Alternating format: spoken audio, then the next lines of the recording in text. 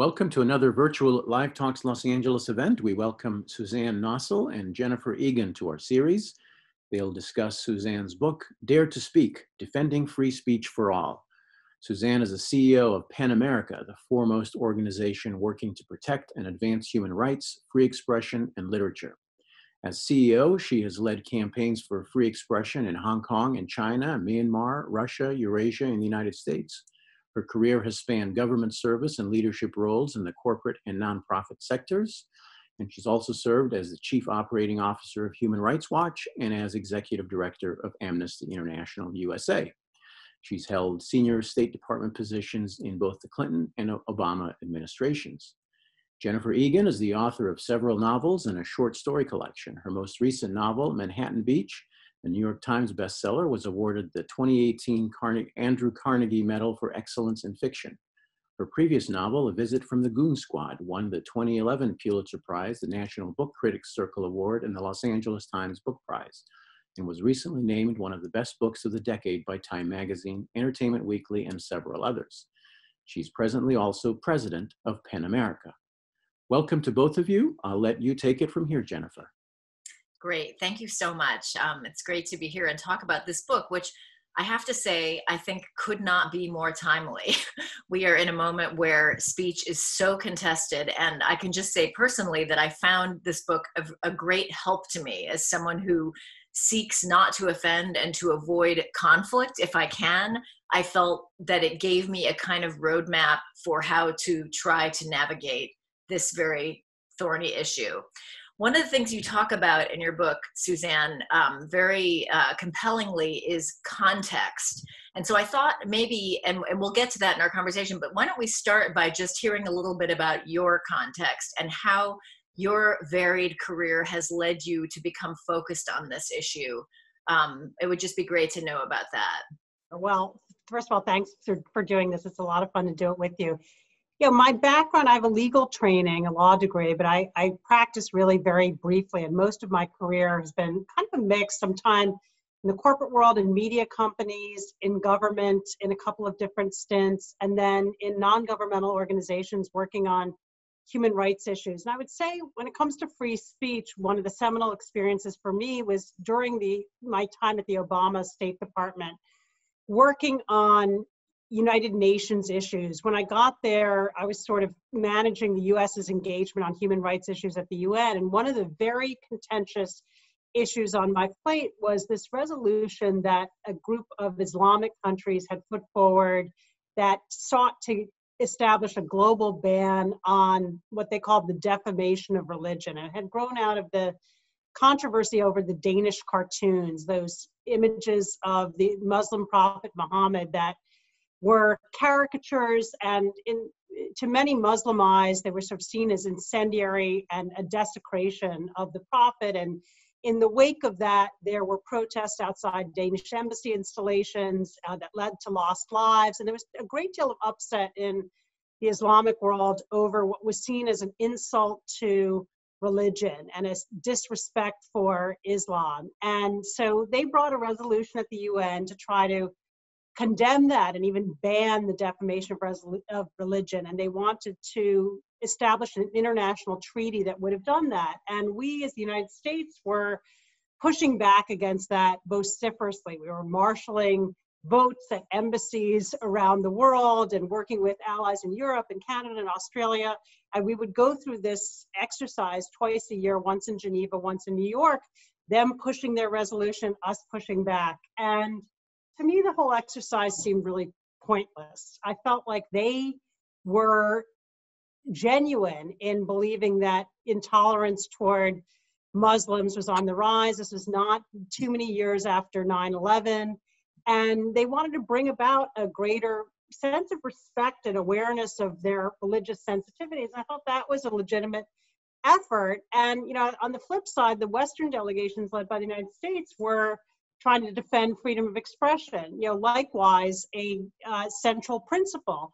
And so my kind of instinct there was like, maybe there's a way that these two agendas can be brought together, and maybe we don't need to be at loggerheads time and time again, kind of battling this out with no practical result that had any anything positive for people who are affected either by infringements on free speech or by anti-Muslim intolerance. And so we sort of changed tact in those negotiations and ended up proposing a different approach, which was based on the idea that there were ways of tackling intolerance toward Islam that didn't involve infringements on free speech, things like dialogue and education and bringing experts together and looking at how hate crimes can be prosecuted, and a whole series of tangible, concrete measures. And ultimately, we got people together around an alternative resolution that embodied that, and that both the Islamic delegations and the Western delegations could accept, and that we could adopt by consensus, thereby doing away with this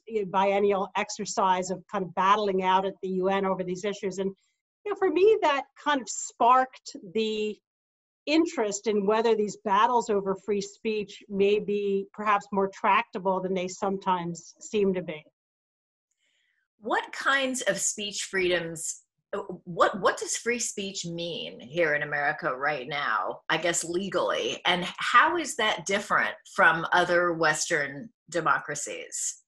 Yeah, I mean, that was one of the interesting things working on these issues in the UN context, was recognizing that the US's approach to free speech is quite unique. And we are the most protective jurisdiction really in the world when it comes to limiting the authority of government to impinge upon freedom of speech. And that's because of the First Amendment, and particularly the way it's been interpreted really over the last 100 years. If you look further back than that, it was interpreted much more loosely, and courts upheld far greater restrictions on things like sedition than they would today. But Oliver Wendell Holmes brought an end to that about 100 years ago. And since then, we've had a very restrictive view of the ways in which government can limit freedom of speech. And in international law, actually, it's more permissive. There's sort of a three-part test in international law. It has to be in the public interest. It has to be clearly articulated, the restriction. It can't be too vague, and it has to be sort of faithfully implemented. And if those criteria are met,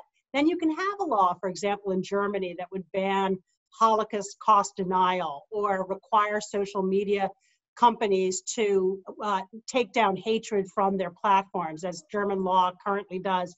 Here in this country, those would violate the First Amendment. We don't have that three-part test. We don't accept it, and we actually, in international law, we have a reservation against the provision of the International Covenant on Civil and Political Rights that enshrines that test, because we take a more narrow approach to the permissible limits of government intervention. And there are categories of exception to the First Amendment. It's not that all speech is protected, and I run through them in the book. And it's things like harassment, true threats, false advertising, defamation, libel, but courts have been pretty restrictive in how those have been interpreted, and they're quite well delineated. And a lot of speech that can be banned and prohibited, even in other democracies, can't be here in the US. And you close your book with a section that is entitled "Know the Case for Free Speech." And I thought, why don't we just start with that in a way? What you've described a situation that is actually unique globally in terms of the protections of free speech in America. Can you give us a short version, as you do in the book, of why this is a good thing? Yeah, sure. I mean, there are a series of rationales that have been advanced, all of which I would say I personally subscribe to and believe in. The first is that free speech creates a kind of blueprint or backdrop against which the truth can be found. You could sort out truth from falsehood. If people are free to rebut, refute, bring contrary evidence, contradict, that fosters a kind of give and take, from which the truth gradually emerges. But if you shut down or curtail speech, then there's the risk that falsehoods are reified, they can't be challenged. So that's one piece of it.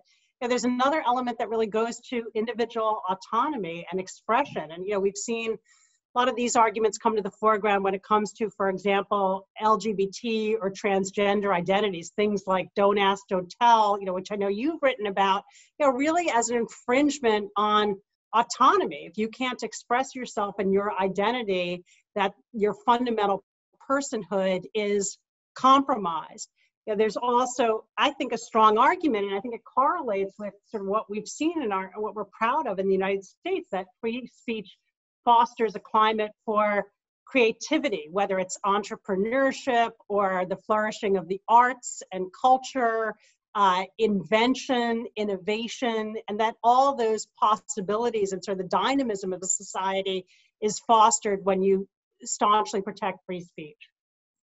And I'm going to just quote you from the book, actually, to add one more point, which is, quote, "Perhaps the best argument against progressives seeking new restrictions on speech is a simple reminder of who, as of this writing, would have the power to enforce them."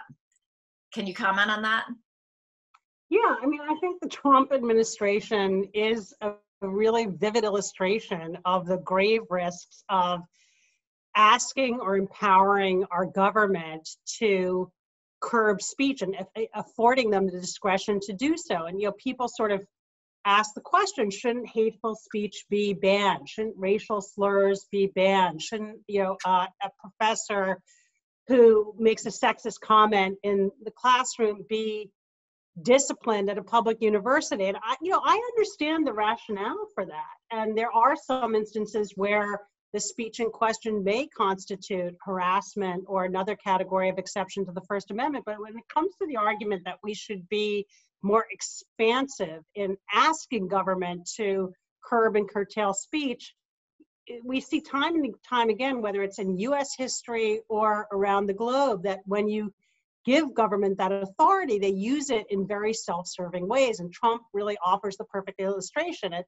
PEN America, of course, we are suing the president for his threats and acts of retaliation against critical journalists and media outlets, because he's had this persistent pattern of needling and harassing journalists who ask him tough questions, and actually in some cases withholding their press passes, engaging regulatory mechanisms to retaliate against their employers. And, you know, that's, to me, a clear abuse of the First Amendment. It's an abuse of government power to silence speech. You know, we've had a number of instances just over the last couple of months that we've been involved in of the White House trying to suppress the publication of books, Mary Trump's book.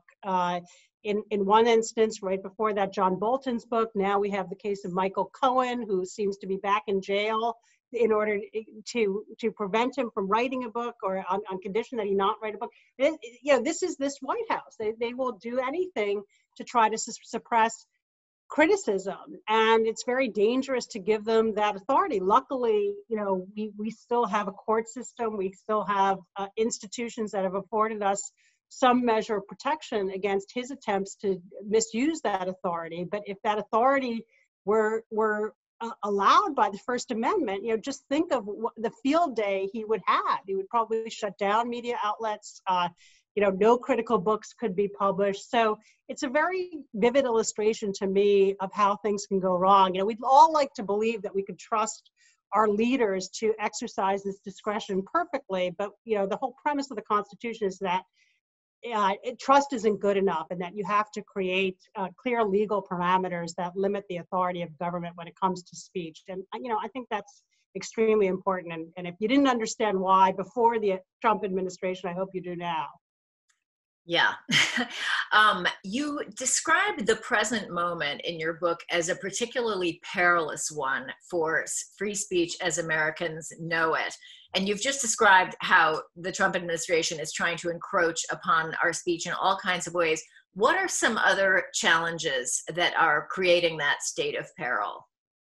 Yeah, I mean, I think there's another one that does relate to the Trump White House, is just really this sort of emboldening of hateful speech. And the Charlottesville rally was the most vivid example of it, but there are also so many examples of the president, whether behind the White House podium or in his tweets, being derisive and denigrating toward minorities, toward immigrants, toward people from different parts of the world, you know, countries that he uses slurs to describe. And I think that has sort of emboldened the rise of hate speech throughout our society, and also hate crimes. And we see statistically that hateful crimes are on the rise, and that's documented by the ACLU, by the ADL.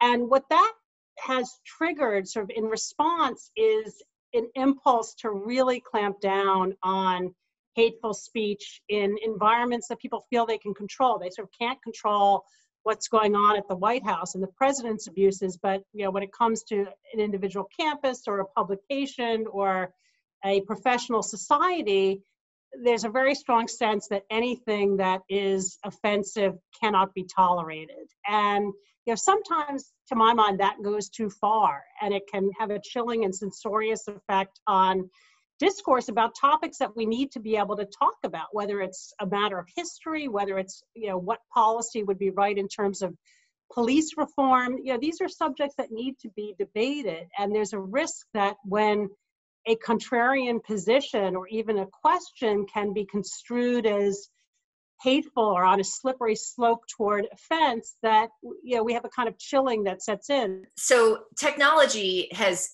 seems to be a huge factor, both in the functioning of the Trump administration and the president himself, and also in this picture of perils to free speech. Can you talk about how technology plays into all of this?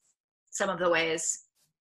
Yeah, I mean, on social media, there are a couple of things. I mean, first of all, we have kind of the weaponization of speech. And one issue we worked on extensively at PEN America is online harassment. And the fact that, what might in the past have been conveyed through a letter to the editor or maybe Suzanne, a snide remark at a cocktail party now can snowball into mass online outrage that really has a much more powerful censorious effect. So if you say something that is, perhaps offensive or objectionable to someone else, maybe in the past you would have gotten a side-eye look or a letter to the editor rebutting you, but now you could be subject to an avalanche of online criticism that can be very intimidating, that very often sort of seems to flow into real vitriol, death threats, and sort of a censorious escalation of battles over speech.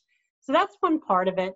Another aspect is that on the internet, I have a whole chapter about intent and context. And the trouble with speech on the internet is it's so often divorced from context and impossible to know the intent. So things get snipped out, excerpted. They can travel all over the world to audiences that were never intended by the speaker and be interpreted any which way. And it can be very difficult and sort of cumbersome to try to figure out what the intent was. And people who are reacting to the speech very often, really don't bother. And if something sort of seems to fit into their preconceptions or, makes them intuitively, instinctively angry, they'll just react to it and sort of jump right into that fray. And that process of sort of sorting out what's the intent, what's the context, what's the culpability, and what's an appropriate reaction really is short-circuited. And that's what fuels these online dust-ups.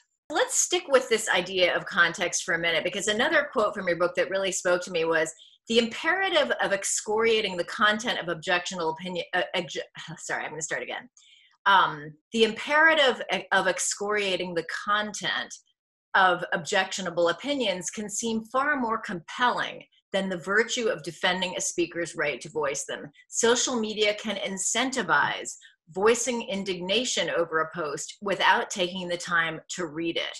Can you talk a little bit about that, the way in which the very nature of success in social media in some ways works against the kind of contextualization and even-mindedness that you're advocating for?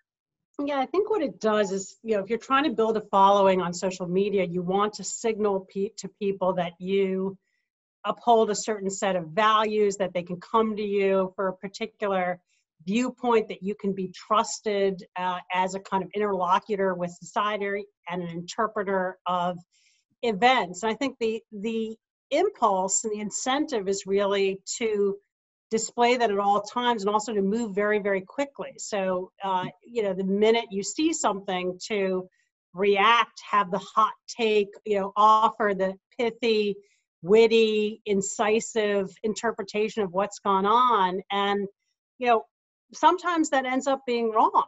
And, I give an example in a book about a woman who saw, a customs officer and a tattoo that he had and thought it was an iron cross, kind of a neo-Nazi symbol.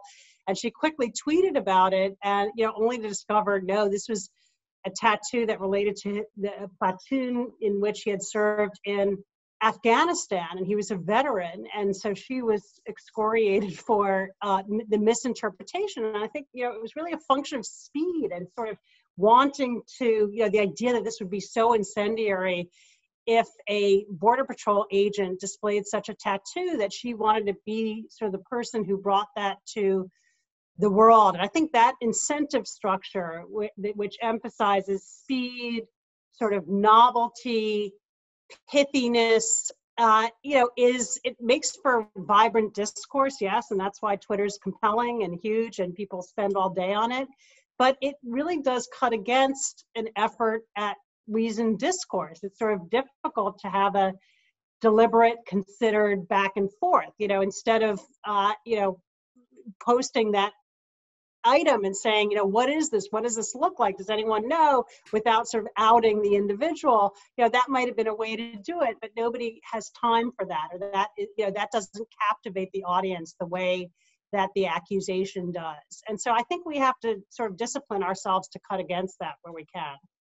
One thing I really appreciate about the way your book is constructed is that you create sort of a digest of each chapter in a way. It has almost a how-to quality, which I've personally found incredibly helpful. I think many of us feel a bit helpless in this context, and especially because one wrong move, as you've just pointed out, one mistake can be so costly. Can you talk a little bit about what sort of actual practical advice you can give us as social media users? And at this point, fewer and fewer people are not on social media. What are some ways that we can work against this kind of inherent conflict between social media success and comfortable free speech for all? Yeah, I sort of start off the book talking about conscientiousness with language. And, I think that's sort of an obligation that we all have to assume if we want to keep free speech free, that we need to be considered in how we phrase and frame things. And that even if you didn't get the memo about a term that is now considered offensive, because things move quickly and you may not always be on top of it. If you have any doubt, check with someone or Google it. If it occurs to you, maybe this is offensive, type it into Google and see what comes up. If you're writing about a population that you're not part of, if you're writing about Black people or Latinx or the disabled, there are lexicons that show you what terms are considered offensive and how to rephrase those ideas. So I think the important thing is dare to speak, that you need to be committed to try to get across the viewpoint or the opinion that you hold or that you want to convey, but doing it in a considered and thoughtful way, taking some, pretty easy steps. Like much of this can be done, by a couple of quick Google searches to make sure that you don't accidentally step across a line, because, it's a very fluid culture on social media where, the meaning of a phrase, a year ago may not be the meaning now. And there is sort of an expectation that if you're in that fray, that you're keeping abreast of all that. You use a term, duty of care, which I found really kind of interesting and helpful. And it seems like, in a way, what you're talking about now is part of that. Can you define duty of care and talk a little bit about that concept and how it's useful to us both, or can be useful both as speakers and as listeners? Sure. I mean, it really has to do with how we evaluate sort of the culpability or the accountability that is appropriate for offensive speech. And the idea that if you have a larger platform or a position of authority, you bear a heavier duty in speaking out. So if you're the president of a university, something that, might be okay if it were said by a student, may not be acceptable when you articulate it because it's seen as a reflection of the values of the institution. Or if you're Megyn Kelly and you're just riffing informally about blackface as a Halloween costume, like actually when you have your own show and you have a team of researchers, it sort of is incumbent on you to have recognized that that sort of costume has become extremely contentious and offensive. And there have been many instances where it's clear that it really upsets people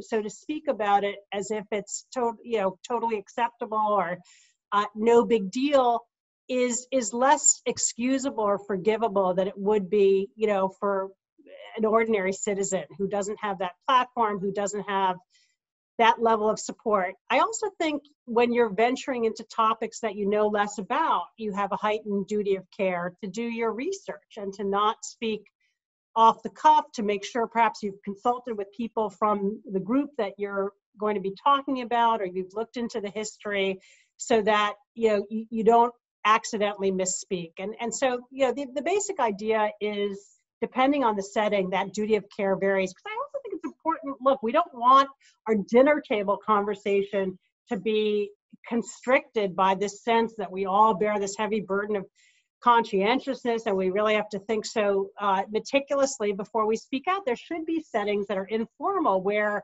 you can ask a question that might be a little edgy or might reveal ignorance. We need settings where we can do that as well. And so it's a question of calibrating the duty of care depending on your position and the setting you're in. You also compellingly talk about the duty of care in terms of trying to evaluate the severity of a transgression or a perceived transgression. And I wonder if you could actually talk about the example of the Harvard professor who chose to defend Harvey Weinstein. And you described that as a case where the duty of care possibly really had not been violated, and yet the repercussions were severe.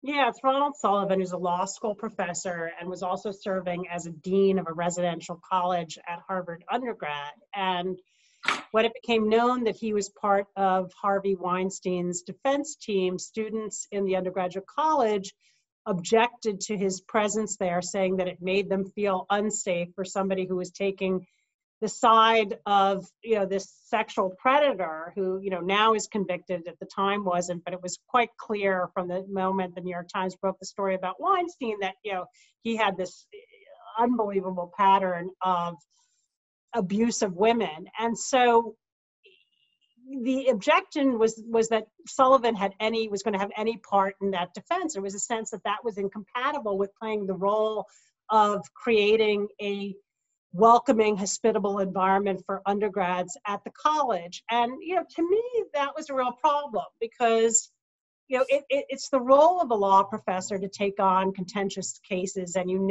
there are other professors who defended people that, really are questionable. We believe in this country that everybody has the right to a strong defense. Even if you're a mass murderer, you still are entitled to competent, capable legal representation. And if your case raises novel issues, you want strong legal minds to be making those arguments and just ensuring that the legal result comes out right. So, Ronald Sullivan had defended people who were on death row who, were convicted murderers. And I don't think anyone ever thought that disqualified him from serving in a residential college because he was somebody who condoned murder. And so I think in the same way, his involvement in the Weinstein case as a law professor and a legal expert should not have been read to imply indifference to the problem of sexual assault. And there wasn't any suggestion that he actually had been indifferent in practice, that he had ignored reports or not acted appropriately in response to incidents. So, for me, that was an example of somebody and he was removed from his position because of those student objections. And in my view, the university should have stood by him. And there should have been a dialogue with students about the nature of their concerns, what underwrote them. This is a time during the Me Too movement where people are coming forward with stories as never before, and these issues were at the foreground. And it's important to listen to women's voices and hear out those students. But I think there could have been a better resolution that would have allowed them to feel a sense of confidence in his continued leadership without, exacting, what amounted to sort of a punishment for his decision to get involved in the Weinstein case. And you've done, at Penn America, you've initiated and spearheaded a tremendous involvement in campus speech, which I think in a way this example really speaks to. A conflict between students saying that they feel unsafe and professors who may have made a mistake, or in this case, maybe were just doing their jobs. Can you talk a little bit about how you have approached this issue at Penn America, and what kinds of work the Campus Free Speech Initiative has undertaken? Yeah, sure. I mean, to me, it really originated in a seminar I attended some years ago of a group of free speech experts who were gathering. It was actually at Wellesley College. It was right at the time where the flare-ups at Yale and the University of Missouri around issues of race and free expression were making headlines. And there was a sense among these free speech experts that students were censorious, and that this kind of outrage over, the Yale case, which I talk about in the book, over a memo about Halloween costumes, reflected a young generation that was politically correct to the nth degree, that couldn't tolerate any discomfort, that was willing to resort to censorship at the drop of a hat in response to speech that they found objectionable or discomforting. And a student sort of raised her hand. She was the student body president at Wellesley at the time. And she's actually the person who introduced to me the kind of concept of conscientiousness. And she sort of said, what's wrong with asking for a degree of conscientiousness if it makes students feel more at home, more welcomed on campus? And there was something about the way she put it that was so genuine that for me kind of unlocked something, which was the idea that these students are really driving toward a more equal, inclusive, and just campus. And that's actually a very good thing. They want to dismantle the legacy of racism. Let's face it, these institutions, were created by and for white men generations ago, and they've adapted in a lot of ways, but many of their traditions and norms still are vestiges from that era. And there is more work to do, as we all know, to eradicate systemic racism, whether it's on campus or in society. So my view was, to the extent that that's what students are trying to do, we really need to hear them out and respect that.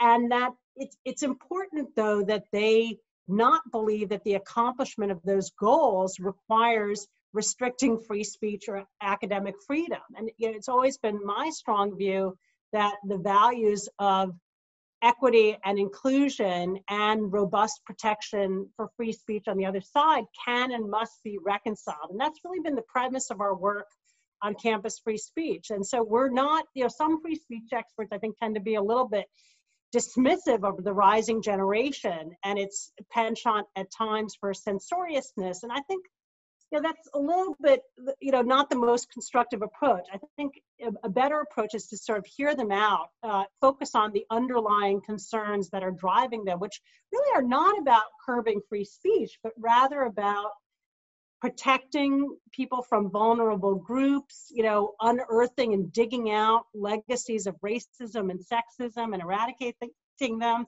And, a number of goals and values that I think we can all subscribe to. And so the key is to demonstrate how they are compatible with robust protections for free speech.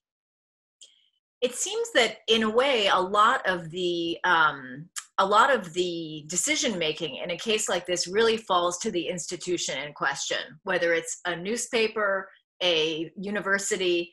And your book offers guidance for institutions in trying to navigate what often appears to actually be a almost irreconcilable conflict between equality and freedom of speech. Can you talk a little bit about how institutions can navigate this difficult terrain more successfully? Yeah, sure. I mean, one key element, when we first got involved in this work on campuses, you'd hear instances of a professor using a slur maybe in a pedagogical context in class, and the university would sort of throw up their hands and say, well, it's free speech, there's nothing we can do. And what we said was, well, that's not really the case. Yes, you may need to protect that individual and avoid disciplining them or investigating them in a way that is punitive. But at the same time, if they said something that is widely recognized as offensive, the university is perfectly within its rights to articulate its own values and say, look, that's a perspective that we reject, and we, value the presence of all students on campus. There was a Penn law professor who, made derisive remarks about Black students. And I think the university responded appropriately. They distanced themselves unequivocally from her comments, and in fact actually took her away from teaching first-year students so that students would have the choice of whether or not to take her classes. But they defended her, but also distanced themselves convincingly from her comments. And so sometimes an institution needs to play that dual role. And I think institutions also have a role to play in educating people about free speech and why we protect it. And often that's sort of overlooked. I think in civics classrooms across the country in elementary and secondary education, that has fallen away. And so while one good thing is that most Americans, including students, will still say in a survey that they like the idea of free speech, oftentimes they really don't know much about what's entailed. And so it can be useful for the institution to spend time in a freshman orientation educating students about why it is that we have academic freedom, and why it is that you're going to hear some things that are offensive, and while we may respond robustly to that speech, we're not going to ban or punish it. I feel like that's so important, and I'm actually going to read a quote from the book that speaks to that, because I feel that we have taken on an almost binary mode of thought here where equality and free speech have been pitted against each other. But you write, quote, "The quest for a diverse, inclusive society is in fact fortified by the defense of free speech, and the case for free speech is more credible and more persuasive when it incorporates a defense of equality as well." Can you spend another minute, just because this is really, in a way, counter to the way many of us have come to think about these issues, on how they actually can strengthen and fortify each other? Sure. I mean, when you think about the quest for equality and the vindication of the rights of minorities and dissenters and people who are otherwise shunted to the margins of society, free speech is an incredibly powerful tool and catalyst for that. And if you look historically at the kinds of speech that have been suppressed, it was women's rights advocacy and, Margaret Sanger advocating for reproductive rights. Martin Luther King being jailed for protesting peacefully. And by empowering government to suppress free speech, what are they going to suppress? Challenges to their authority. And those are going to be very often from members of groups that are disempowered or excluded. And so I actually believe those who are out of power or at the margins have the strongest stake of any of us in free speech protections, because it guarantees their right to agitate and push and demand reform and the reinvention of society. And we saw this on the streets of our cities just over the last couple of months, when people took to the streets demanding police reform and the eradication of systemic racism. Authorities clamped down on them, and rubber bullets and tear gas, arrests of journalists who are trying to tell the story. And that's what happens. And if we didn't have our First Amendment protections that in most instances at least put the brakes on those infringements on protest rights, we wouldn't have what we have now, which is this powerful momentum for transformation in our society, where you have state houses and city councils and even the US Congress enacting and debating proposals for dramatic reform. So I think that's sort of an explanation of how the quest for equality depends on free speech rights. Free speech, on the other hand, I believe, absolutely needs to embrace equality in order to be realized. I mean, we go back to the benefits of free speech that we talked about at the beginning: the quest for truth, the dynamism and creativity in society, the fulfillment of individual autonomy. All of those are compromised if you have segments of society, whether it's women or Blacks or immigrants or the disabled, who are shut out of our discourse because they don't have education, they don't have platforms, they don't have opportunities in careers like publishing or journalism that give them access to audiences and the opportunity to to persuade and be heard. And so I believe passionately that defenders of free speech need to work to dismantle barriers of exclusion and to foster a more equal society so that those rights can be enjoyed by all. You talk too about individual responsibility for protecting free speech. And one aspect of that is to speak up even when it might be scary to do so. And we've talked about all kinds of reasons that that fear exists. It's social media, lack of context, disproportionate consequences potentially. But you write, while it may be instinctive to clam up when you suspect your opinions put you in the minority, the robust defense of free speech demands speaking up at precisely these moments.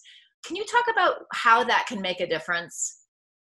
Sure. I mean, so often something that is catalytic for society, originates as a heresy, and I give the example of Ta-Nehisi Coates' piece in The Atlantic, The Case for Reparations, which, I think before it was published, that was considered, an idea that sort of mainstream society would never entertain, and it was radical and out of bounds. And yet he marshaled his case very persuasively. And, you now have a lot of support for a congressional commission to look into that idea. You have cities that are taking matters into their own hands, Asheville, North Carolina, implementing their own version of that idea. And so I think recognizing that, within a dissenting view or a minority opinion may be a kernel or a nugget of something that the broader conversation really ought to encompass is extremely important. And if all of us just sort of think the better of it and take the easy route and just avoid bucking the consensus, those ideas will never come to the foreground. And I also think we need to support one another. I think when someone does summon the courage to speak up in a way that is contrarian, that even if others don't agree with them, there are ways of supporting and creating space for that dialogue. And it's a richer dialogue. I mean, if all of us preemptively self-censor and just hone in on what we think is the lowest common denominator of agreement, then we really lose out on those benefits of free speech that we talked about, that kind of robust give and take and exchange that leads to truth seeking. And I feel like there's kind of an analogy between this, what you're talking about right now, and freedom of the imagination, which is something that's very important to me as a fiction writer, especially as a fiction writer who does not write about my own life. I'm not someone who, I don't draw any inspiration from my own life. And I like to, in fact, writing fiction for me is a way of escaping from my own consciousness and my own experience. So I am always writing about people who are different from myself, and have watched with a kind of fear as that possibility seems to culturally become more and more dangerous. And you quote Toni Morrison in your book in a quote that was just thrilling to me, which I'm going to read. When I taught creative writing, quote, "When I taught creative writing at Princeton, my students had been told all their lives to write what they knew. I always began the course by saying, don't pay any attention to that. Think of somebody you don't know. What about a Mexican waitress in the Rio Grande who can barely speak English? Or what about a grand madam in Paris? Things way outside their camp. Imagine it, create it." That's Toni Morrison. It was thrilling for me to read that. And yet, I think about the controversy over American Dirt, which was just this past spring. Can you talk about how your book and some of the issues that it raises can help fiction writers to understand what we are and are not permitted to write about? Yeah, sure. I mean, I think you have to recognize there's a couple things at work. And, one is sort of even the fact that she was teaching at Princeton, who was sitting in that classroom at Princeton, it was people who had all the advantages, that sort of got them into that position. And so I think the question people are asking is, what about someone who's closer to the life experience of that waitress on the Rio Grande in Mexico?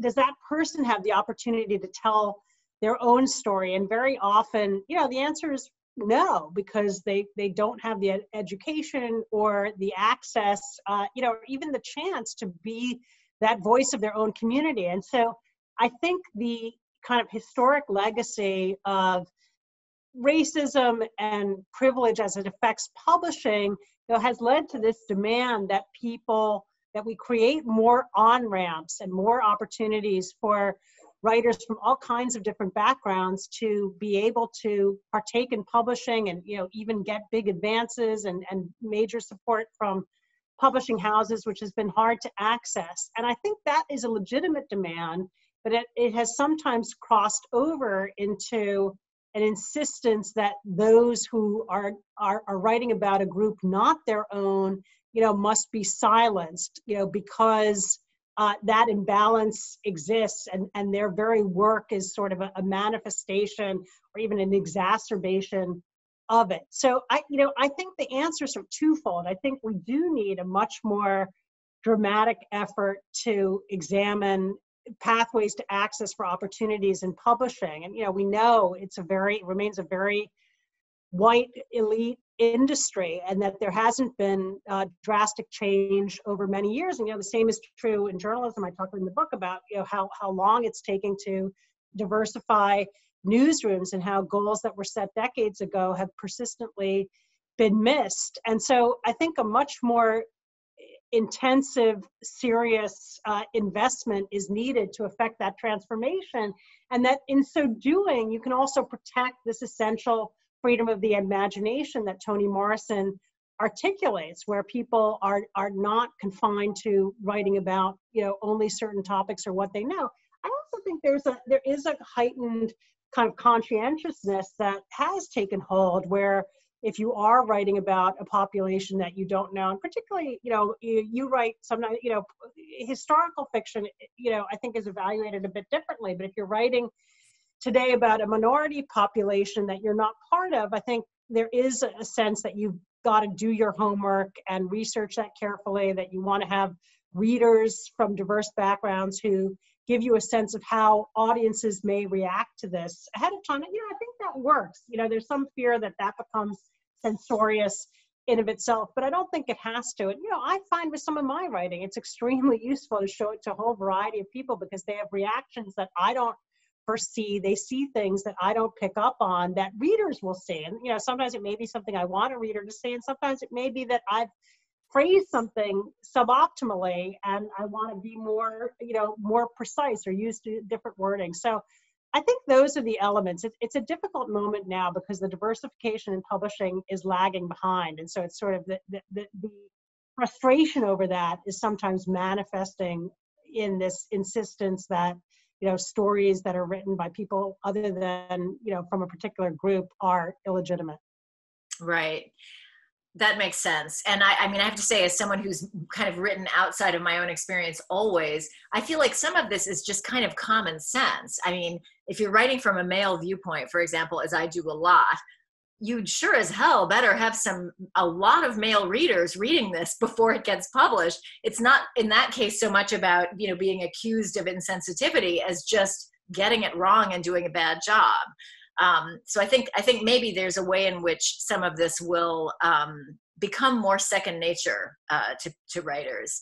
You talk a lot in the book about, this really touched me and kind of spoke to me, just the importance of forgiveness and compassion and the willingness to tolerate mistakes as all of us move into, hopefully, a more just and equal world in which more people are able to express themselves freely. Can you talk a little bit about that and maybe connect it back to social media? Because I think sometimes it's in that context where we are most lacking compassion and forgiveness. This is something, particularly kind of at this moment, there can be a bit of a feeling that given the backdrop of racism and sexism and inequality, that we need a kind of zero tolerance for offense or even the unintentional slight, and that only by exhibiting a really strong, potent reaction by society of upset over that will people be kind of chastened enough to change the way they think and speak. And, I think there are occasions where that's appropriate, where somebody in a position of great authority, whether it's a political leader, an institutional leader, says something that, they really needed to have known was deeply offensive, and they kind of step into it and they do it anyway. And it's a kind of a reckless, wanton disregard for social norms and taboos and the importance of showing respect to different groups. But so much of the time, these incidents fall far short of that. And, we are dealing with generational differences, regional differences, cultural differences, where people, don't quite get, how you ought to talk about a certain issue now. And they kind of misspeak, they blunder, they are anachronistic in how they talk. And, yet if you interrogate the intent and the context, there's often no malice, often somebody who does not have a history of being, anti-Semitic or misogynistic or racist. And I think in instances like that, to be able to, look at the person, the intent and the context and give some space, especially if the person is genuinely contrite. And I talk in the book about, how to apologize, and that, there is a propensity to be very defensive when you're accused, and to do what I describe as a pseudo apology, which is really about an accusation against the person who is coming after you and suggesting that, they've got it all wrong or they're oversensitive. And so, I think that's a problem. But when an individual expresses genuine contrition and, it's an isolated incident, or it's something where the intent, seems to have been something quite different, I absolutely think we need room for forgiveness. I also heard from people, which I understand, that there's can be an insistence that people from particular minority groups, like let's say Blacks, are asked to forgive all the time because people are making mistakes and microaggressing all the time. And they're expected to just kind of let all of this roll off of them as if it's nothing. I don't think that's fair either. I think you also have to realize, look, the one person's mistake may be unintentional and forgivable, but on the receiving end, this may be part of a pattern that someone has endured for their whole life, and the cumulative effect of it on them, may be very intense. And that makes it difficult to forgive, even in an instance where forgiveness would seem warranted. So I think we have to take that into account as well, and make sure, if they see there's an effort to deal with the systemic issue, and that it's not just being brushed by the wayside with, you've just got to forgive and forgive and forgive, each person who blunders in this way, I think it becomes easier if people feel like, their concerns are being taken seriously and there's some systemic effort to address them. I want to move back to kind of our current political moment for a minute. And you write, quote, "The politicization of free speech represents a dangerous trend." And I immediately thought, reading about that line, about the politicization of, say, mask wearing. It's a public health necessity, and yet it has become infused with this kind of political aspect, at least in certain regions, that have ultimately kind of devastating consequences for people who feel either unable to wear masks because they don't want to represent what that has come to mean politically.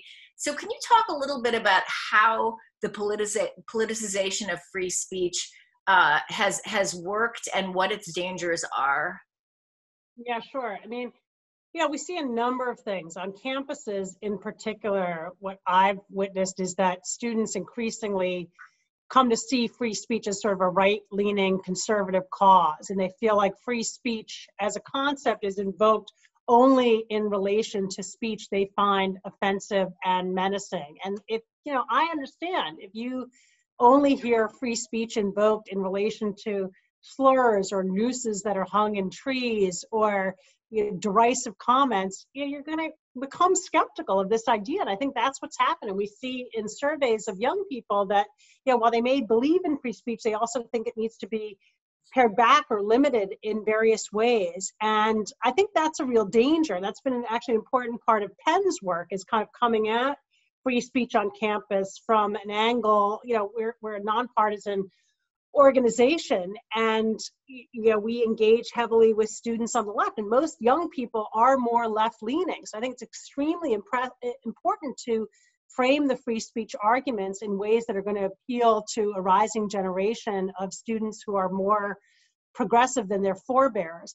And we also see at the political level and in the courts, I talk about the study that shows, this growing propensity, even at the Supreme Court, for justices to uphold speech rights when it comes to speech with which they are politically aligned. And that propensity is more pronounced when it comes to conservative justices who are appointed by Republicans, that, over time, there's always been some tendency for justices to align and be more affirmative in defending speech rights, when the underlying speech is speech they might agree with or that affiliate with politically. But that propensity has become much more pronounced over the last kind of decade or two, and it's worrying. I mean, my ultimate concern is that we risk losing a rising generation when it comes to the principle of free speech, because they feel like it's something that goes against their values, that it's not part of a social justice agenda. And I think it's extremely important for those who think they're defending free speech to really consider whether the ways they're doing it are in fact driving away, a generation of young people whose support, we're ultimately going to need if this principle is going to remain intact in our society. And yet you describe yourself as an optimist, and maybe we should close after some, a lot of discussions of challenges to free speech, and especially to me, the most concerning one, which is a generation that will ultimately be in power who may not recognize the value of it. What signs do you see that give you optimism for this issue?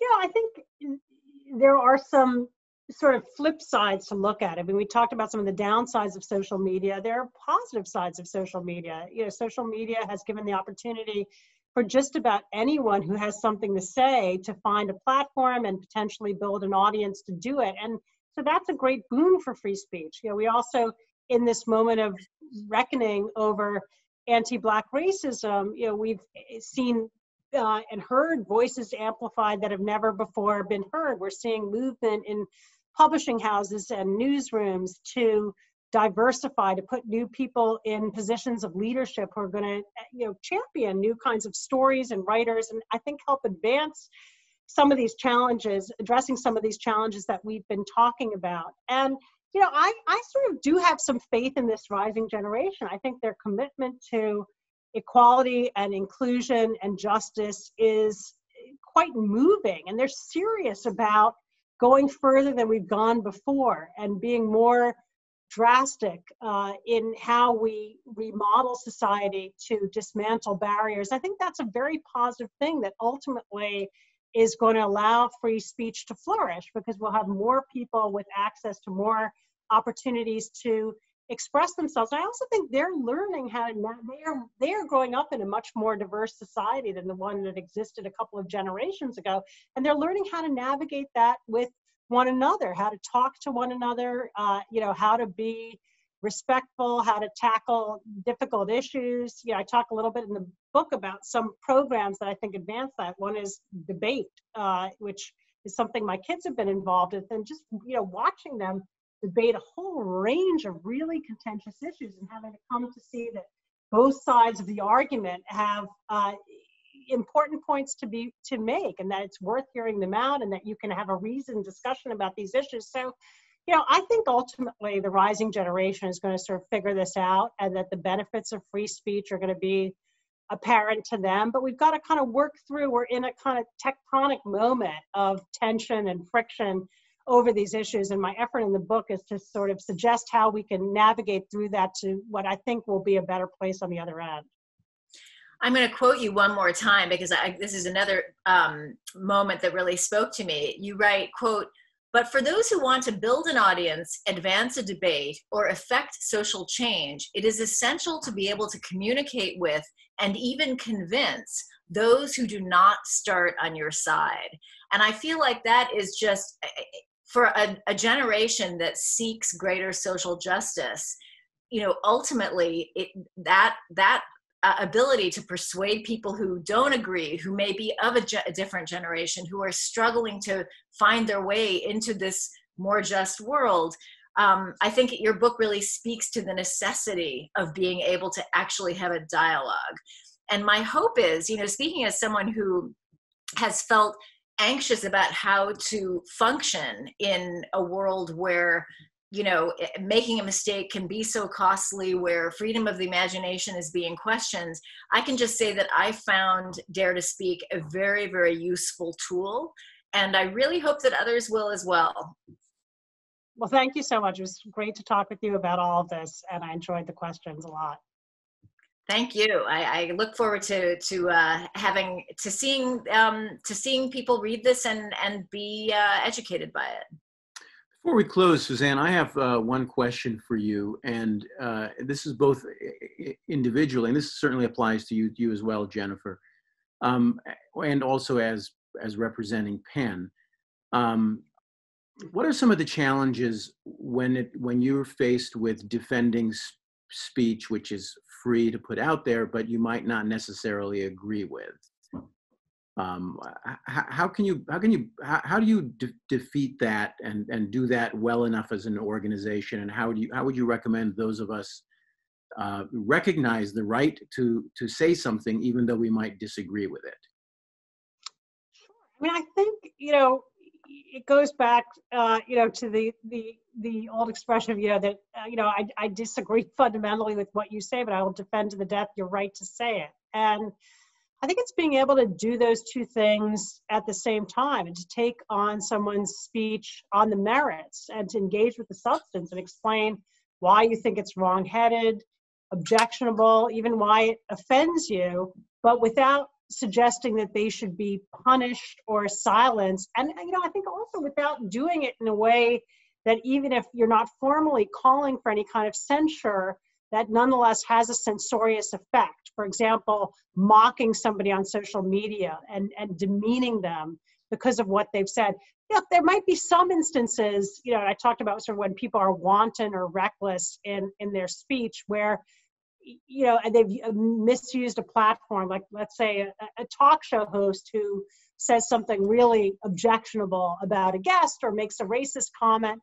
I think in that instance, a measure of public uproar is appropriate. But where, it's an individual who has misspoken or blundered, I think there should be space for a more reasoned approach, and the kind of veering into character assassination escalates matters and has a censorious effect, not just for the person who's on the receiving end, but for everybody else who's watching it, who's like, oh, I don't want to, take the risk of speaking out or saying anything edgy, because look at what can happen, if you simply say the wrong thing. So, I think it's just a matter of trying to be reasoned in your expression. It doesn't always lend itself to social media. One of the comments I've sort of had about this book in recent weeks is, with all of the controversy over the Harper's letter and Barry Weiss's resignation from the New York Times opinion page, is that it sort of took me 20 principles,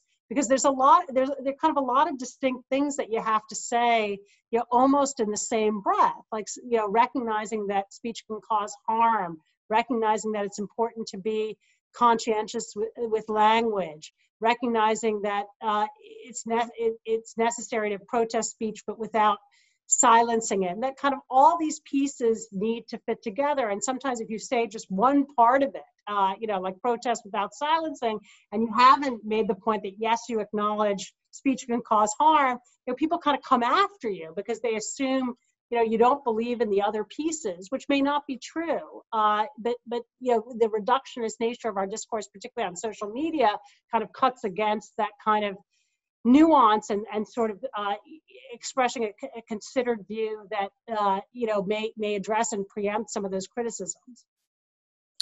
Thank you very much. Oh, sorry. I could add one thing, which is that I always think of, I was writing an article about Catholic seminarians years ago when John Paul was still Pope.